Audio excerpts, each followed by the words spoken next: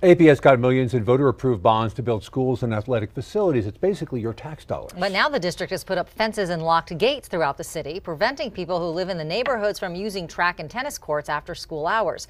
Tonight, in a Target 7 investigation, John Cardinelli finds out if APS can legally do this.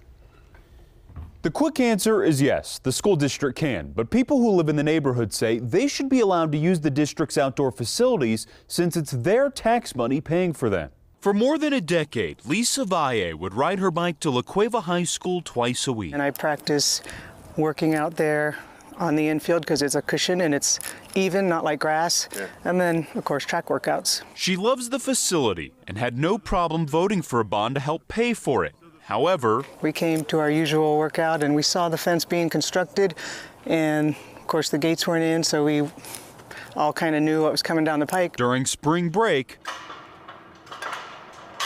this is what she found. The gates were locked and she couldn't get in. How disappointing it is that, one of the great facilities that we help pay for and that we feel safe on is going to be closed to us like so many others are. Last year, APS started putting up fences at several of its schools throughout the city. School officials said at the time they were doing it to improve security on campuses. Ironically, they used money from voter-approved bonds to do it. We have to work together with parents, with students, with the community in order to keep our students and our campuses safe. That was Sandia High School principal Camille Gonzalez 1 year ago. Fast forward to this year, and the gates have gone up at La Cueva.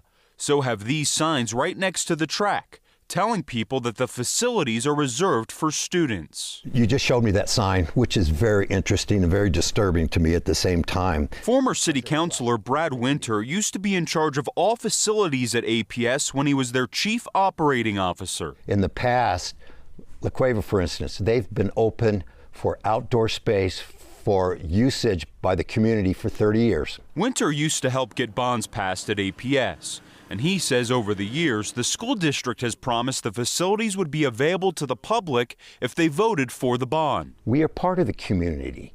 And when you pass these bonds, you're helping everybody in the community. But can APS legally do this if taxpayers are paying the bill? Short answer is yes. The school district can restrict access to school property. KOAT legal expert John Day says no one in New Mexico has ever legally challenged a school district's authority to lock down its outdoor facilities. It certainly could be disappointing to people who like to run on tracks and use facilities, but the school is well within its rights to limit access to students, faculty, staff, and school events. But that doesn't mean it makes sense. APS does have another bond election coming up. Winter says he's worried that locking the gates could affect whether voters will approve future bonds. You're cutting the whole population out of the people that really vote and support those because of a few people that might cause issues. Target 7 recently went to La Cueva High School and found the grounds were open on a Sunday for an event inside the gym. We saw about a dozen kids and adults working out on the football field and track. We also ran into members of the New Mexico Track Club, and they say they've reached out to the school to see if they can still use it.